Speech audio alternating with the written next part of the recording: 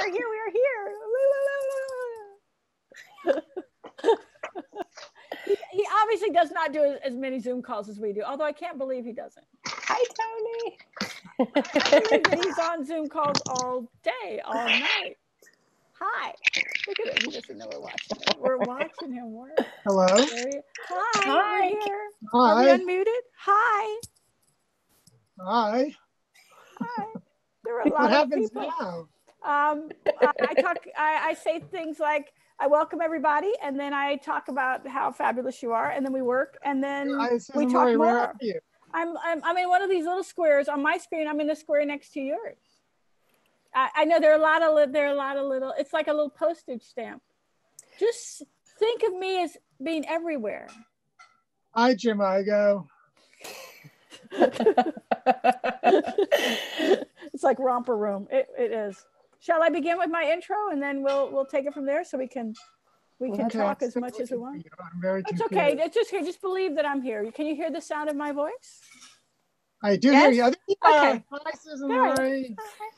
It's so great to see you. That's so nice. I know. All right. So here we are. I'll do the little spiel for the intro of this show. We're Watch Me Work. I'm Suzan Lori Parks. We've been doing this show for 11 years, mostly in the lobby of the Public Theater, although we do it all around the world. We have been supported by the Public Theater in this endeavor for all of those 11 years.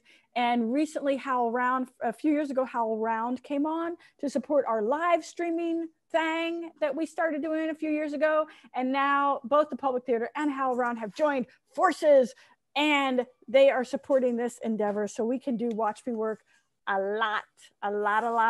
And what's so exciting about Watch Me Work is that we have special guests, and today we have a very, very, very special guest. It's Tony Kushner. Thank you so much for being here. We all know who Tony Kushner is, but I'm going to read his bio anyway. Tony Kushner is an American playwright, author, and screenwriter. I know, this is where you get embarrassed. He received the Pulitzer Prize for Drama in '93 for his play Angels in America, of course, and then brilliantly adapted Angels in America for HBO. He also has co-authored many screenplays, among them for the film Munich, which is brilliant. And he also wrote the screenplay for the 2012 film Lincoln, which was also brilliant and beautiful. Both films were critically acclaimed. I wasn't the only person who loved them. He received Academy Award nominations for both, for Best Adapted Screenplays. He has received the National Medal of Arts from President Barack Obama. So, and he's brilliant and loving and kind and supportive, and especially in times of we love you, Tony. What we're going to be doing today, as we do every day, but especially when we have special guests, we are going to work together in whatever kind of work, whether it be writing work or whatever. We're going to work together, and then we're going to take several minutes to talk with Tony about his writing and his work, and then we will open it up, and Tony will take questions from you about your writing and your work. Okay, and just so everybody remembers, Watch Me Work, we talk about our own work. We don't have time to talk specifically about something specific we have written, but we do talk general questions about process and all that. If you have a question during the question time, Audrey's going to tell you how to get in touch. Go, Audrey. Hey, everybody. When it comes to our question portion of the evening, all you have to do if you're inside of the Zoom is click on the raise your hand button, likely in a participant tab at the bottom of your screen if you're on a laptop, or the top if you're on an iPad, and we'll call on you. If you're watching on HowlRound.tv, you can tweet at us at WatchMeWorkSLP with the hashtag HowlRound, HowlRound, or you can tweet at Public Theater NY or write to our Instagram. And that's all. Fabulous. Okay, so I have my timer here, this beautiful thing, and I'm going to set it for 20 minutes, and we're going to work, and then we'll come back and collect up. Okay.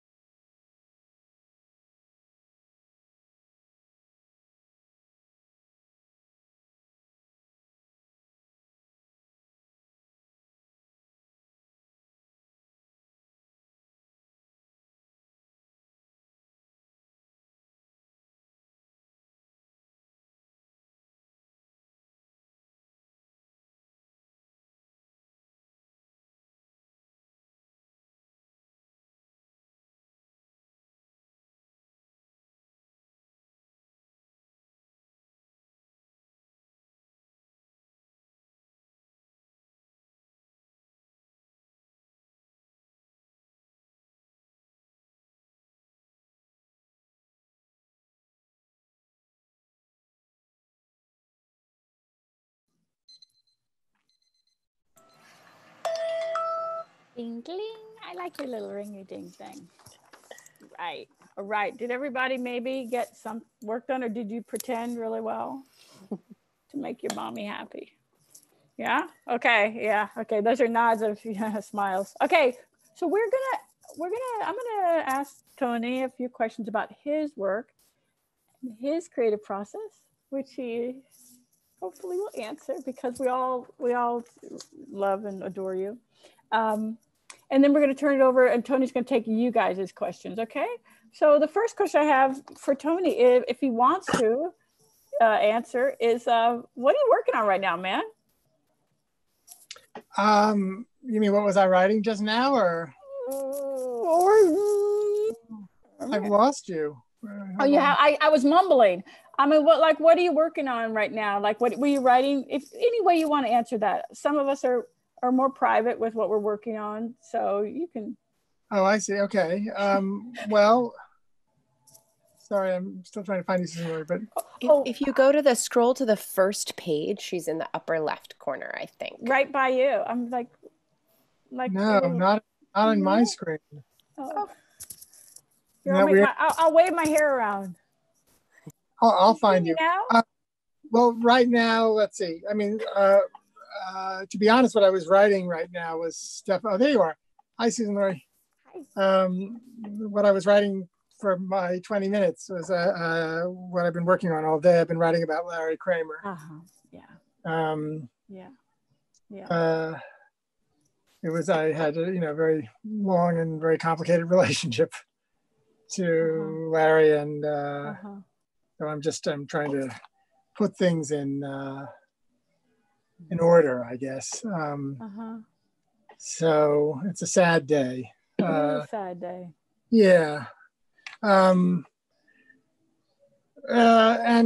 otherwise, I'm working on a bunch of different movies and TV things, and I think maybe 2 plays. So I can tell you what they are, or some of them at any rate. Or if it will help you talk about them more specifically, you know what I mean? Everyone's different. Well, if people want to ask about them, I can answer them. I mean, for some reason some of them start out as screenplays, but all of them now turned into limited series because good. I write very, very long, and we're now at a point, it seems like, economically, where it's kind of almost gotten easier to convince people to let you do a limited series on a streaming service than a theatrical release film. So at least at the moment, I'm pretending that they're all going to be 8 or 9 hours long. I'm in various stages. One of them is something I've been working on about 3 years now that I'm trying to get finished. And I have another one that was a screenplay that I'm now actually am turning into a certified fantastic. Mini-series about the kidnapping of a Jewish kid in 1858 in Italy that I wrote as a screenplay for Spielberg several years ago, and then various things have happened, but now we're really moving towards making it into a miniseries. So a lot of that's already written, and then I have this new thing that I'm starting on. That's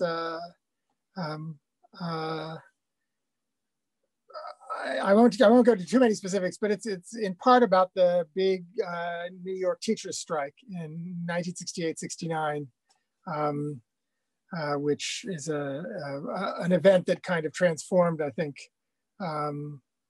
many features of the American political landscape. And I've always wanted to write about it, and I think I found a way to do it. I'm co-writing it with my friend Antonia Lasky. It's my first attempt to really co-write something with somebody. And then something new that I'm working on with Stephen that I'm actually legally not allowed to say anything about, but it's exciting. It's something that we're just playing with while we wait to see if we're ever going to be able to release West Side Story, because it's finished, and it was supposed to be released in December, and nobody. Oh, congratulations! Oh, thanks.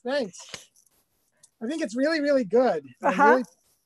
And he's really thrilled with it. And we don't know what to do now, because when will people ever go back into rooms together? Right, right. An even scarier question for people in the theater. Yeah, yeah. And yet, I seem to be working on a new play. I hope I am. So well, it sounds, if you say you are, to my mind, you are. Oh, darling. Yes, yes. I'll help you hold space. That's what we do here. We hold space for each other. So welcome to that. And it sounds. I've heard about it for years. Yeah. Well, yeah, it's been happening. Yeah. And I was frustrated because I thought, well, I should be writing, but what I really want to do is to watch you write. But it's not about watching me write. It's actually about you writing. I don't think I've ever seen you write. Yeah, well, it probably looks much like what you do. We bow our heads and pray for God's blessing. No? And do this. And do this. Yeah. Yeah. But you know what? It occurred to me years ago that I had never seen other writers write either. I mean, you might pass someone in Starbucks, but you know, where you can sit and watch like Glenn Gould play the piano, or Richie Havens, or Jimi Hendrix, or whatever. You know, you can see people you revere do their thing. I've never really seen a writer write, so I thought, well, why don't I just do that? Yeah, I mean, it's interesting because it's like the tip of the iceberg. You're watching a kind of physical manifestation of some enormously complicated process, huge parts of which are essentially invisible. So it's kind of have you ever been, like, if you ever get interviewed by the BBC and they're completely unembarrassed about asking you to do fake things, like they'll say, why don't you pretend to be coming home, or why don't you pretend to be cooking food? And they always say, why don't you pretend to write something, and so you have to sit there on your laptop going like, so anyway. Oh, that's cool. But my belief is that in this context anyway, by performing the tip of the iceberg, as you call it, we open the door for the real thing. In this context, that's a very cool idea. I mean, that's the idea anyway. But it's about you. This is about you. So you open the door on West Side Story, which I'm glad you have. You've written and you write all kinds of beautiful things. You write beautiful essays. You write beautiful plays, beautiful screenplays, teleplays. And do you have a preference? I mean, you cover the waterfront, you know? I don't write many essays anymore. I think I sort of decided a while back that I was an okay essayist, but not. I didn't know that anybody really needed me to do it. So I've sort of fallen out of the habit of doing that. I write introductions to plays now. And I really, like I did the 60th anniversary of The Glass Menagerie, or I did the introduction for August Wilson's for 7 Guitars. And that I love, Mark Crowley's Boys in the Band. For Larry's plays, The Destiny of Me and The Normal Heart, I mean, I love playwrights and playwriting, and as you know, I mean, I love writing about your work, work that really means a lot to me. So I do that, but I think that probably the thing, I don't like writing at all. I hate writing. I think it's awful. I really should have become a nurse. But I think the thing that I feel most at home doing is writing plays. It just that feels most like the real thing. I hate writing. Sorry, I'm not gonna let that. I mean, because we've had this conversation before. Yes, I know. We've never had many things that's unnerving about you. Yeah. Well, I mean, it's painful, but I don't hate it. But why do you hate? I mean, you really do. I do. I don't hate. Maybe when I get into it, I don't hate it in the process, but I find a kind of great relief when I'm done for the day. And it's very hard for me to get myself to, I mean, I try all the usual tricks, like the Hemingway trick, you know, you don't ever finish your working day by finishing a scene. You go until you know what the next thing you're going to write is, and then you stop, leaving that unwritten. So when you come back, you have something to write, and you're not looking at a blank page with wondering what the next idea is.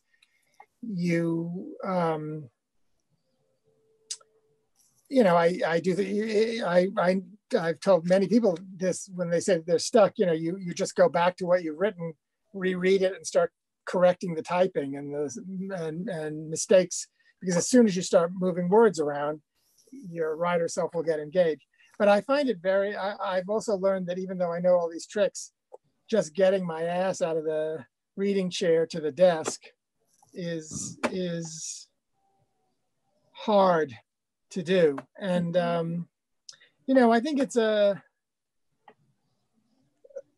you know, it seems like a silly nothing thing to do, but of course all of us know, because we write, that you're unhinging a very carefully constructed rickety contraption that you've spent all your life assembling. It's the thing that you put on or put together inside of yourself to go out into the world and function and have relationships and have fun.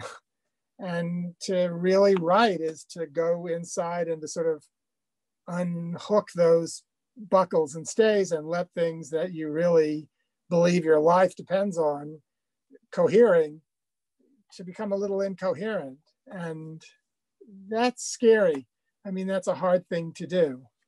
And, you know, and the more you do it, the more afraid of failure you get. Or I get anyway, the more, you know, you feel like people's expectations become really high. And I mean, you must feel that all the time, but you just do your thing and nobody does it like you. So sometimes I think about you. Sometimes, although I try very hard, I never think about writers I really respect when I'm going to write. Because if I think about, you know, Venus, or if I think about Top Dog, then I'll just say, I don't need to write because she wrote that. I'll call you and go, get your ass out of the reading chair and get it over to the writing table. I even learned that I've hired people to do that. and the problem is you've hired them. So you can they call you up and say, are you working? Get to work. And you say, you're fired, and hang up the phone. And then But you wouldn't have to hire me. I just do it for free. Just do it. Just like, I just do it. It's a deal. I really will. I will. Okay. Starting tomorrow, I'll get you. Yeah, I got your number. Okay. So writing is difficult, and I agree. What about adapting? You've adapted your own work brilliantly. You've adapted other folks, like West Side Story. Yeah, that was how's that feel? What is that? It's a little bit like what I was saying about writing essays about other people's work.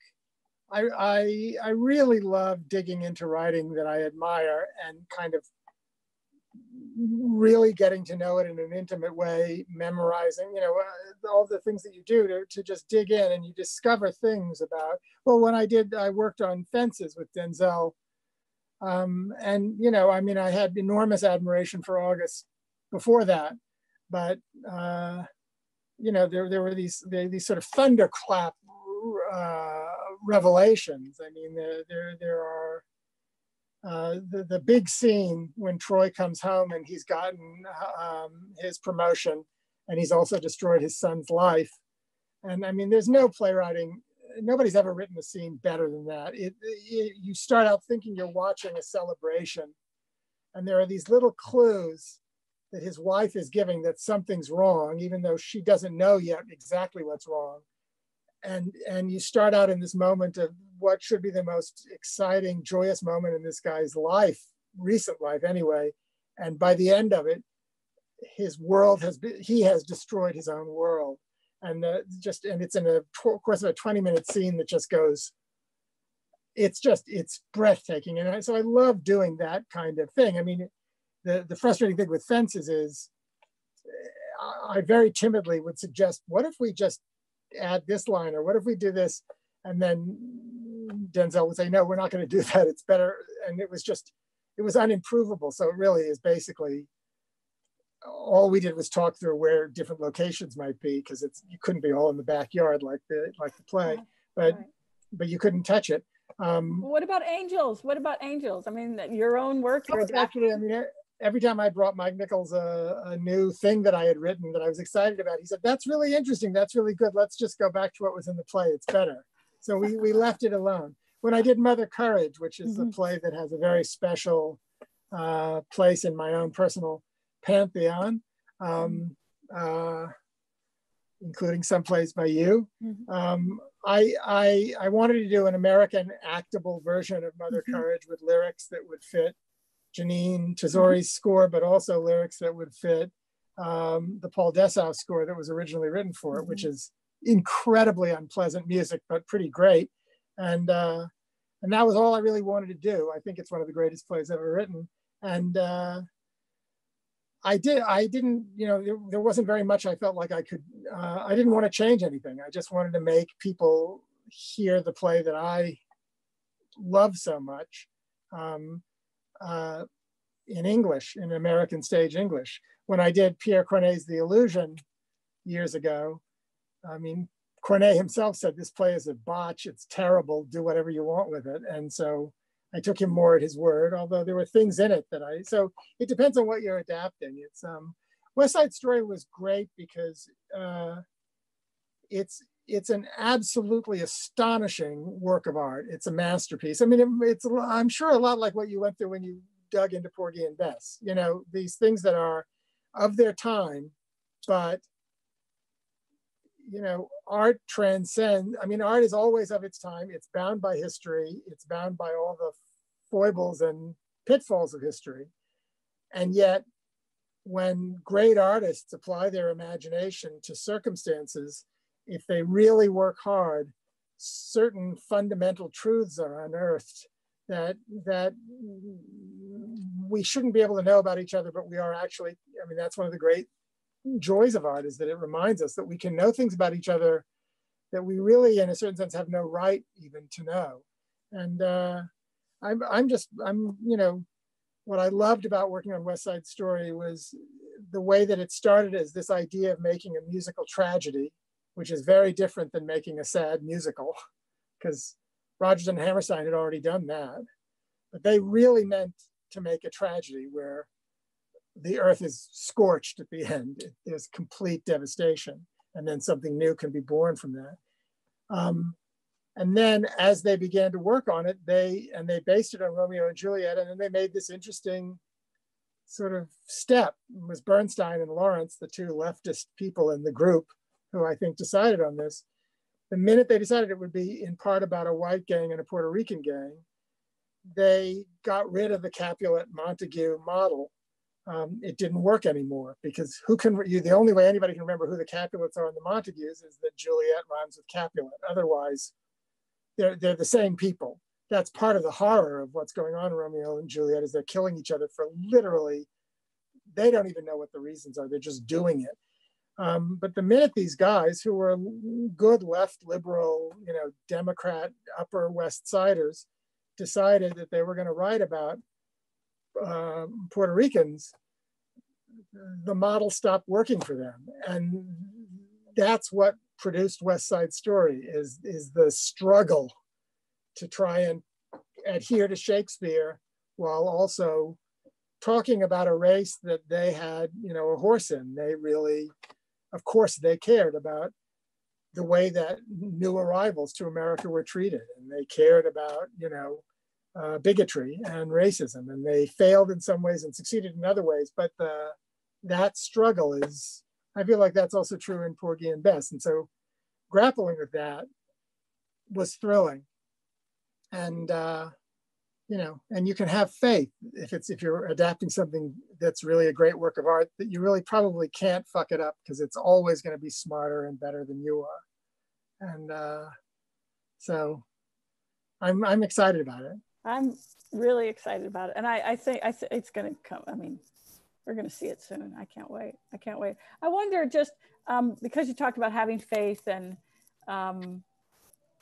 you know, the world today, I mean, some of the things that some of us are noticing, if we can bring ourselves to watch the news, you know, they might dim our faith. What do you have anything to say about that? Like, what might the writer's role, or what might a writer's role be in times like these? COVID aside, actually, just to put that a little bit aside, but you have any?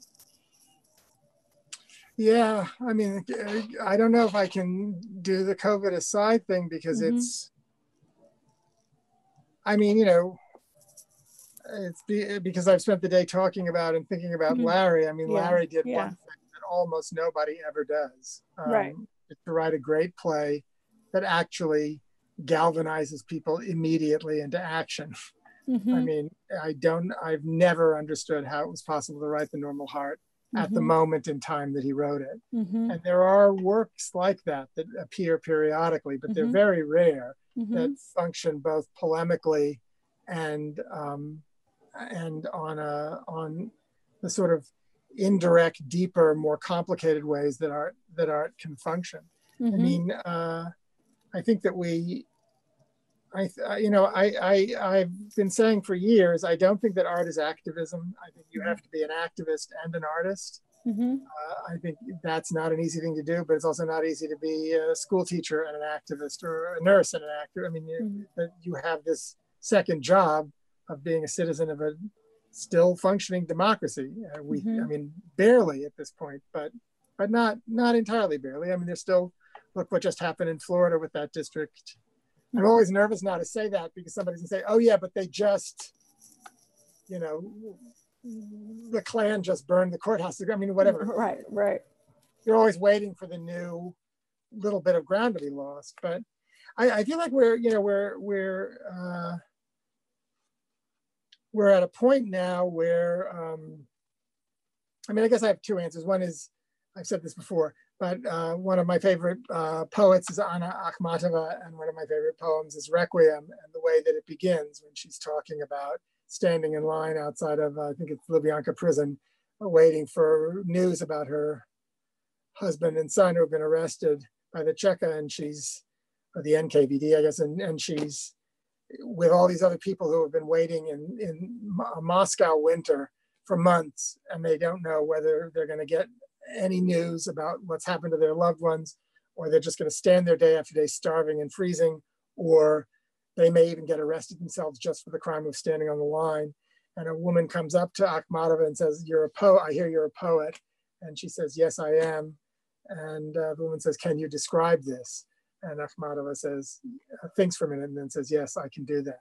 And that's where Requiem comes from. And I think in a way, that's all we have to do is try and dig for the truth and find something that feels like a truth, you know, worth believing in, worth fighting for, something that's recognizably true among human beings. And I think we shouldn't abandon the terrifying power of theater, which is an indirect power that doesn't, you know, I don't think that our job as theater artists is to get people marching. We can have a hope. You and I had a conversation about this years ago in a coffee house about, I mean, I feel very comfortable in this role. I think you have I don't want to quote you, but you've always had a certain sense of, I mean, I had the same conversation with Maria Irene, with the very, very great Maria Irene Fornes years ago. I guess I take a certain, my confusion is an important thing to me, my uncertainty. I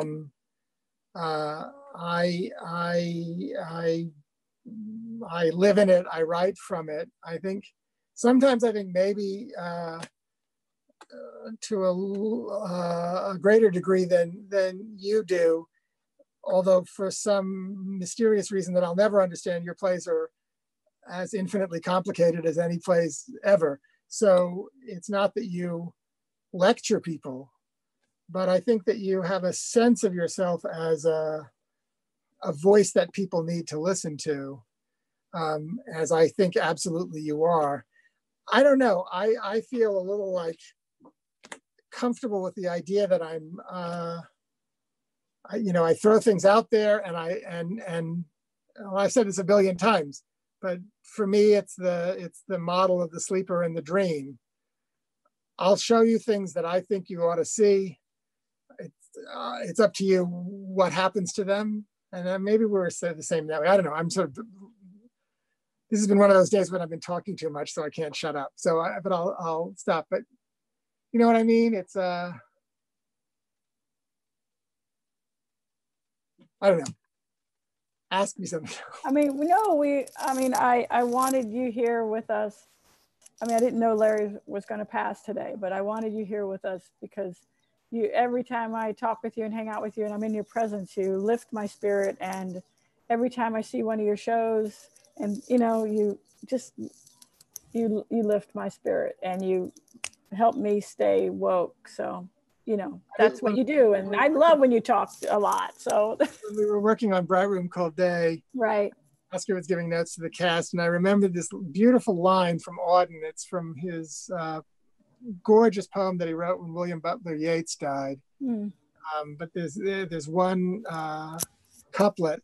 He says he talks about Yeats dying, and Yeats died in a terrible moment in 1939 when the whole world was, you know. So first Yeats describes, this is the last section of the poem, and it's in rhymed couplets.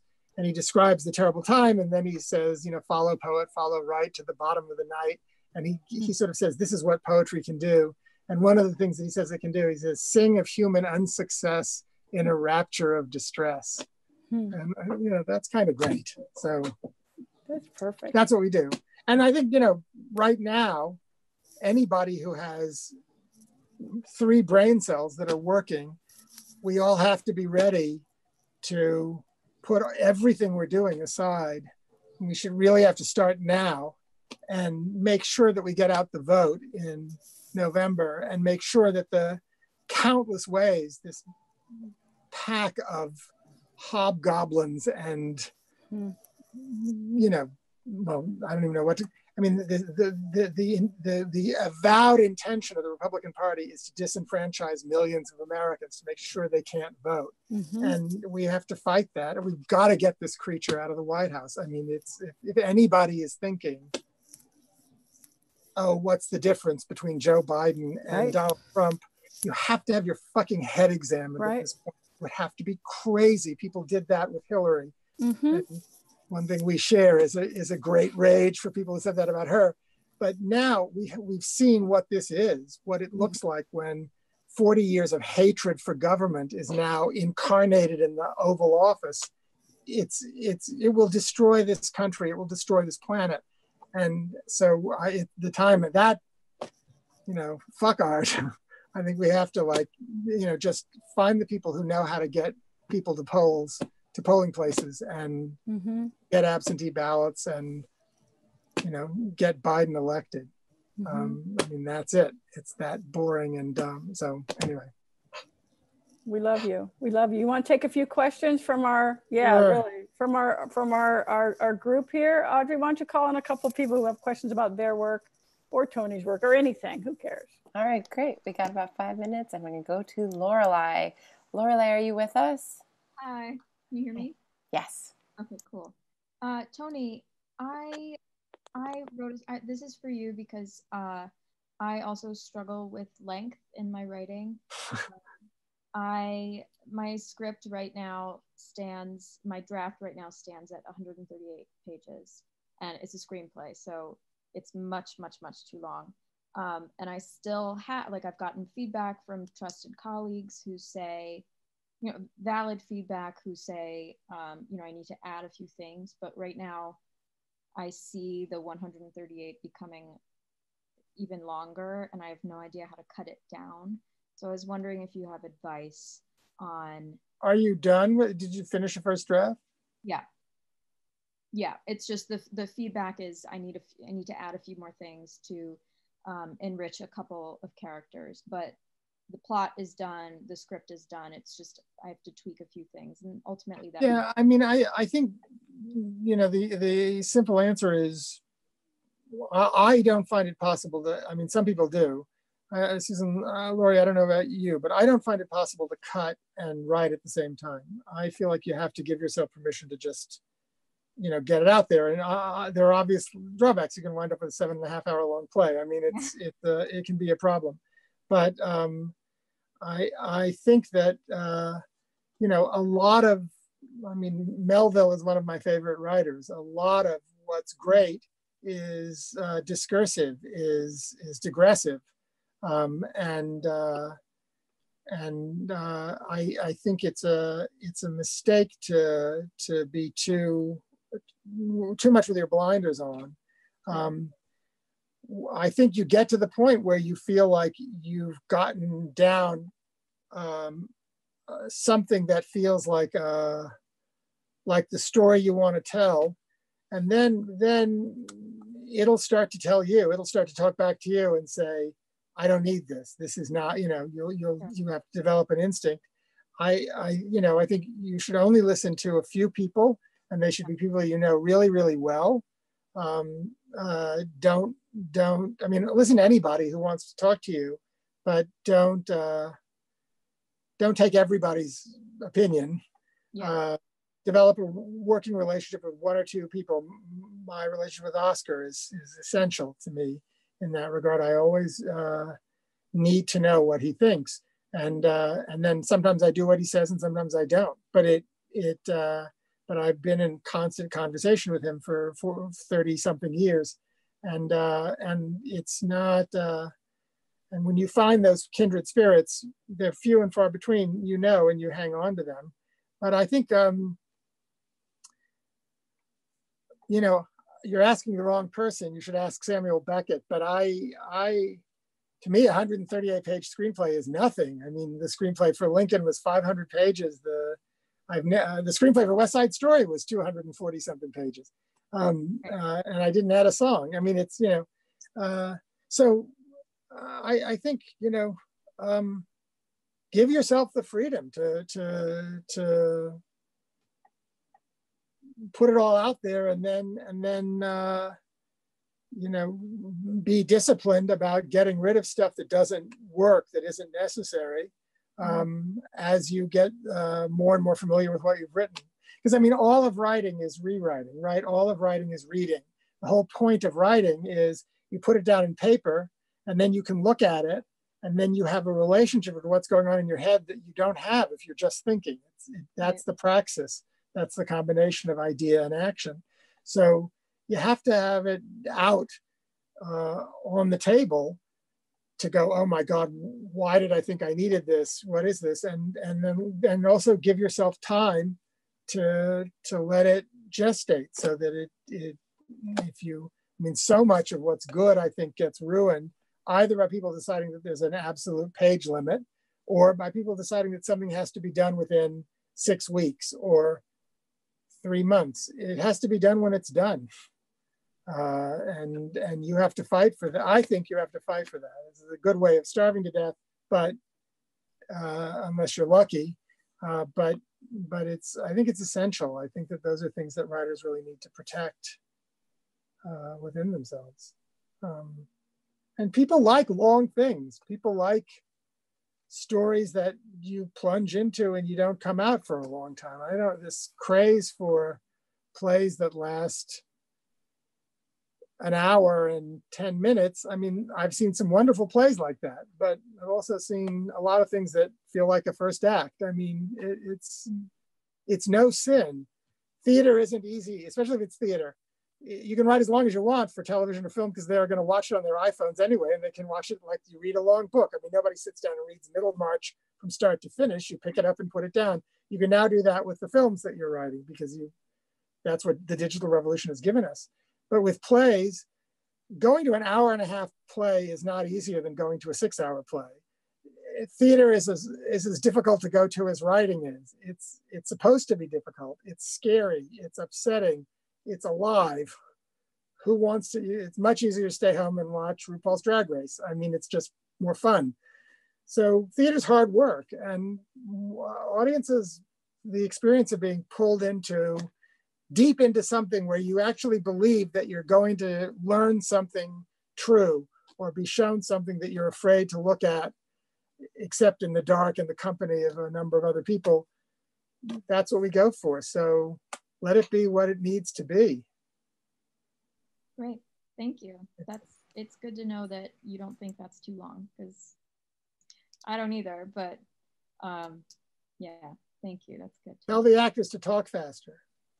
That's true. Also, my stage directions sort of verge on Tennessee Williams in length. So presumably when it reaches the desk of a producer or a director, it would be pared down. So I'll say one thing quick about stage. I mean, for film, it's always weird to call them stage directions, actions, whatever right, you, yeah. that thing that's not dialogue. It's like really important to make those long because you are talking to the director. And every film I've made all of my movies with Spielberg, except for Angels with Mike. And I've been on the set talking Steven's ear off the whole time. But there are times when I've removed things from the description of a scene just to get the page length down. Yeah. And then films it. And I think, God damn it, why didn't I leave that in? Because I'm talking to him. Mm-hmm. In terms of playwriting, I think stage directions are a really interesting thing because sometimes huge, long stage, novelistic stage directions are great. But I think that one of the great joys of writing a play is you're doing two things at the same time. You're writing a score for a kinetic event. You're also writing something that is read. It's a piece of literature that will be read because of Shakespeare and those people will actually read plays from time to time. And I mean, you can't do anything better than looking at Susan Laurie's plays because there is a way in which vast amounts of stage direction can slow down for a reader the dramatic action to the point where the experience of reading the play is really torn away. You can't have the experience of velocity that's so much a part of being on stage if they're like long, I mean, O'Neill does that. Sometimes they're always beautiful and really interesting to look at, but there's a little bit too much of them and you kind of want him to lay off a little bit. Miller, Williams, August Wilson are great at making the reading experience somewhat like the experience of watching the thing on stage. You always want your reader to wish that they could see it on stage and your audience to wish they could be at home reading it. Mm-hmm. And Susan Laurie, you all know her plays, but those things like a pause, or a spell, those are amazing. And because they make you ask questions about what would the actor do at this moment with this? And you get a sense of both interpretive freedom and of an incredibly precise imagining that goes all the way through the dialogue into the stage direction. So I just think those things are enormously important and you have to, make the formatting and the punctuation and the rhythm of the play script really absolutely yours. Just never hand play scripts to actors in rehearsal with typos in them because they're looking for a way to not believe you. And if it looks like you can't spell or you make sloppy mistakes, they're gonna think, they don't really know what they're doing and they'll start making up stuff and you don't want that. You feel like having one more question, Tony? You feel like taking, because we're at time, but you want to do one more? Give us absolutely. It's so great hearing you talk. All right, we're gonna go to Madison. Madison, I'm having trouble unmuting you. Are you there?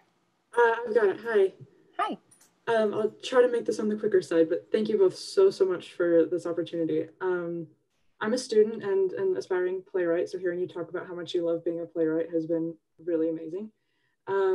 I'm really new at this, so my question is, after making the progress and mistakes and accomplishments and everything that you have in your career, is there any advice that you'd give someone like me that you can now see has helped you get where you are now that you've gone through the process of finding how you work in the industry and things like that? I apologize if that's a little too vague, but I'm going for as broad as I could. I mean, it's I can't, in terms of film and I don't know. I mean, I guess it's this corny thing, but if you're a playwright, you've got to get it into the hands of actors and a director and get it up on its feet. It's one of the few art forms that has almost no geniuses who died in obscurity, because you can't write them if you don't get them in front of an audience. That you won't know how to do it unless you do it. So your great job is to write them, but also to make sure that they find them. It's hard to say this now when we're all locked in our apartments, but as soon as we're not, or I guess you do Zoom theater, although I don't know what that, anyway. But I think that that matters. And, you know, be true to yourself on some level. I mean, I just blathered on for 40 minutes about feeling that you're sort of uncomfortable with the idea that theater is power, and that you know, I mean, you have an ambivalent relationship to power, I think. I mean, everybody should always have an ambivalent relationship to power. If you don't have an ambivalent relationship to it, you're either, I mean, you're a creep. I mean, you know, but I think you have to, I mean, Susan Laurie was saying, you know, I think what you were saying, Susan Laurie, that you're sort of pretending to write always. You're the person that deep inside of you is the real you, or one of the real yous, and it's making this hand move across the page. And it's like, look at me, I'm writing a bicycle, or I'm writing a play. I mean, it's an action, you're playing a part. And part of the part that you should play, I think, is believe that believe that you are at least trying to say something that matters to people, that people need to hear, that you need to hear yourself, that you're trying, you and the audience, you know, you're always preaching to the converted, because who preaches in a church full of people of a different faith? Everybody, but all faith comes with great doubt. So the great preachers, we all hold hands together and we walk together into the dark. So that's what you're trying to do. And I think for that purpose, believe that your audience loves you and cares about the same things you care about. Because if you're writing for a hostile audience, or you're writing for an audience that doesn't know the thing, that isn't as smart as you, or doesn't know the things you know, you'll start to write down to them, and it'll get boring very quickly, because it won't be a play, it'll be a lecture. You know, scare yourself is important. I mean, one thing I love about working with Steven Spielberg is he's enormously wealthy. He's one of the most successful, if not the most successful film director, at least in terms of commercial success, in all of history. And he's, you know, considered by anybody who knows anything about film to be a pretty great a genuinely great artist. And every time I work with him, we do something together that he finds really terrifying, including remaking West Side Story, which is a great fucking movie. And we are, you know, how are we not going to fail? So, or making a movie about Lincoln, or making a movie about Munich, which we got, you know, slaughtered for. He knows somewhere that as comfortable as he's earned the right to be, he wants to be scared, or he's not making something worth making. So if it's easy for you, you're not doing your job. It has to be a kind of, you know, you have to dig really deep, and it has to really hurt on some level, and it has to cost. Because the audience is going to pay for that. You know, they pay to watch us. We're the sacrificial animal. You know, Brecht would hate me for saying that, but it's true on some level. It all goes back to the mysteries, and we're the thing that they see bleeding and bellowing in horror, so that they don't have to. And it'll give them a chance to guess at what that might be like. So I think, you know, bleed and bellow. You know, you only have to do it for like 4 or 5 hours a day. And that's the nice thing about it, is you don't have to do it for 19 hours a day. And you know, so there are rewards and compensations. Bleed and bellow. Bleed and bellow, Susan Laurie. We love you. We love you. You should see the chat lights up saying, "Oh, please ask him back. We love Tony Kushner." So can I just yes, ask? So is this group fairly consistent from meeting to meeting, or is it? We ebb and flow. I'm here. Audrey's here. You know, we've got some people who have come to pretty much every incarnation of this for the past 11 years, like Carol, like there's Rebecca in here. Jim comes often, and Julian comes, you know, but also what I promised myself when I started is that regardless of who showed up, I would show up. And that for me, the act of showing up is the offering, is the act of faith that I try to, that I share or encourage and receive from everybody else who shows up. We would love to have you show up again in this capacity to come and talk with us about, again, about your work, about your creative process, or anything you wanna. Brother, you are an inspiration, a joy. Well, honey, you know, anything you ever ask me to do, I'll do. Well, we love you and hear you. So and before it gets embarrassing, before it gets embarrassing, let's all go back to whatever we were doing before 5 o'clock. Everybody, good luck with your work and stay safe. And, Thank you. Keep washing your hands. Yeah, we love you. Everybody register to vote. Everybody register to vote. We love you. Audrey, tell us about tomorrow. Yes. And so tomorrow, if you want to sign up to be in the class, we will be having signups online until 3 p.m. Eastern time. And I'll send you the link between 3 and 4:30 p.m. Eastern if you want to be in the Zoom. Thank you for coming. Thank you, guys. What a great session today. Thank you, Audrey. Thanks, everybody. Thanks again, Tony Kushner, for being a very special guest. We love you guys. Bye. See you tomorrow.